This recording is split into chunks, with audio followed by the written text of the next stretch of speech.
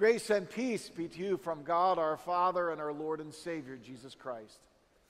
Amen.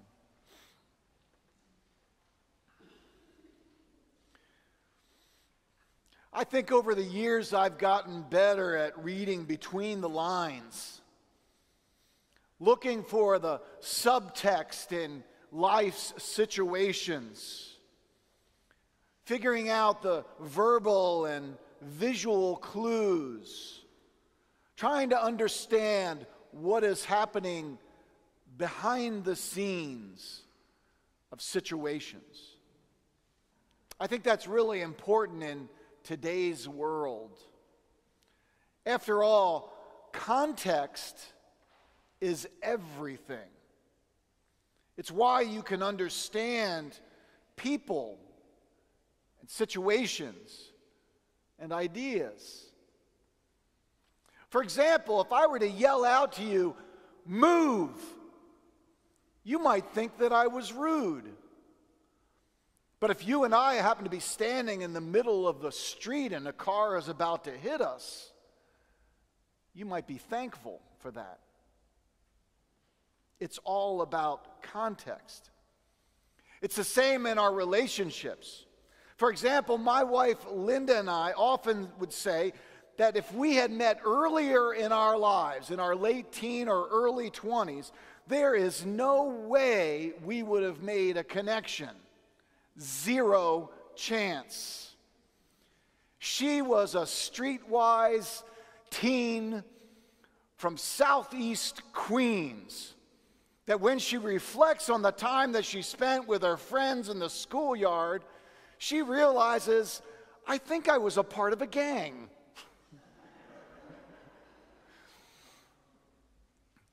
And I was a central Pennsylvania prepping nerd.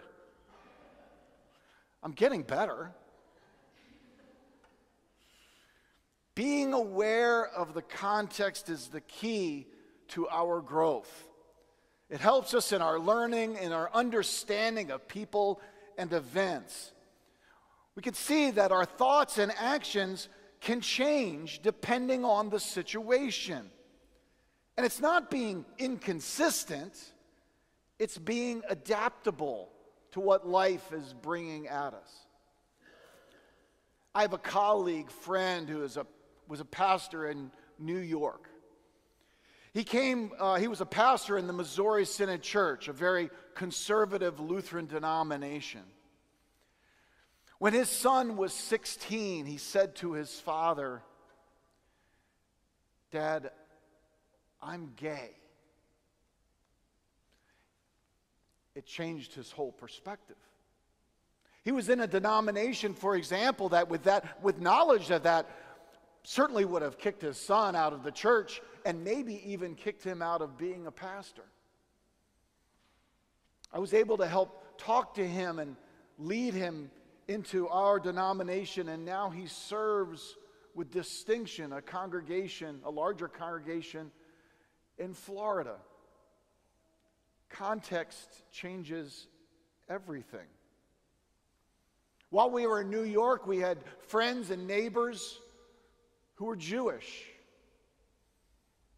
I also have a friend who happens to be Palestinian. Context changes everything. It helps us get beyond just the mere slogans that we hear shouted out in the streets. And it forces us to dig deeper into those relationships that we have with the people that we love. Awareness over context helps us listen better.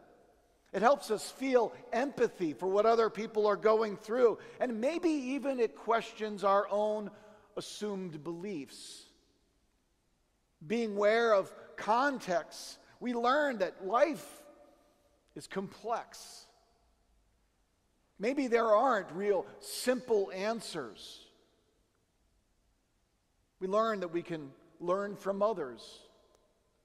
And we can also learn our own limitations, but also capitalize on our strengths. This brings us to Jesus and the Sabbath. Both Jesus and the Pharisees agreed that the Sabbath should be observed. And in many ways, Jesus was very much like the Pharisees. They were both reformers.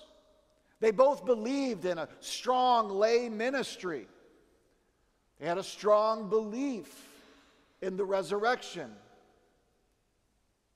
This is probably why there were many Pharisees that ended up becoming followers of Jesus. The problem for Jesus was that the Pharisees were too legalistic in the way they interpreted, irregardless of context in which they found themselves. They were too judgmental. They didn't appreciate the context or extenuating circumstances. It was all about following the letter of the law for them. And they did so strictly that Jesus felt that they missed the intent or even misused the law. It was that conflict that we can see between pietistic actions and godly motivations.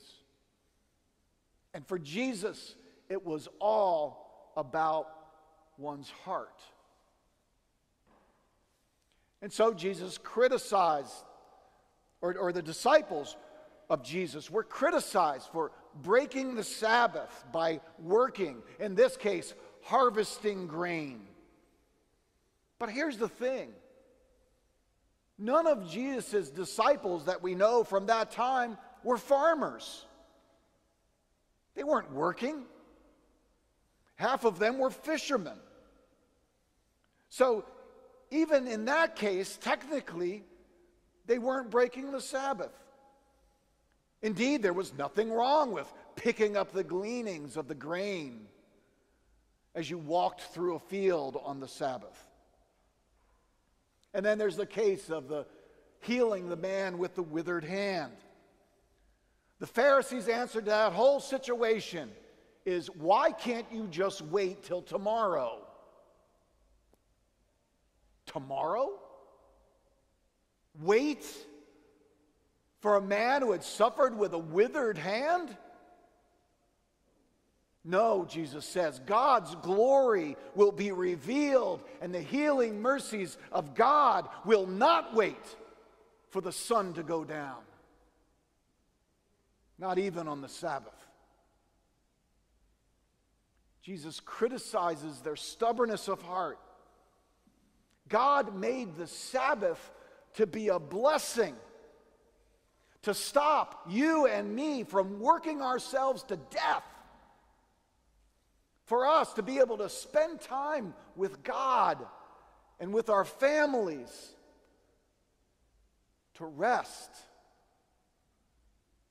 and to remember.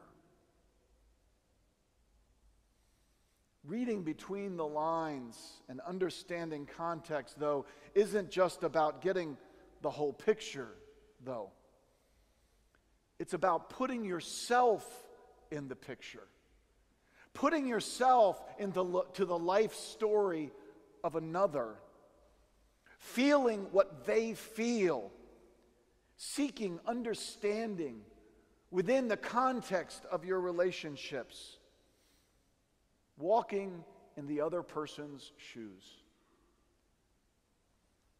The time is now, especially now, for us to be able to read between the lines, to be more discerning, more informed, whether we're reading or watching the news, engaging in politics, reading scripture, understanding others, talking to your kids or grandkids, especially the ones that are about to go off to that next adventure.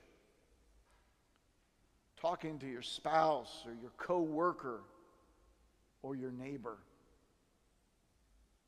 It's about truly knowing and being known to God and to each other. Amen. In the name of the Father, and of the Son, and of the Holy Spirit. Amen.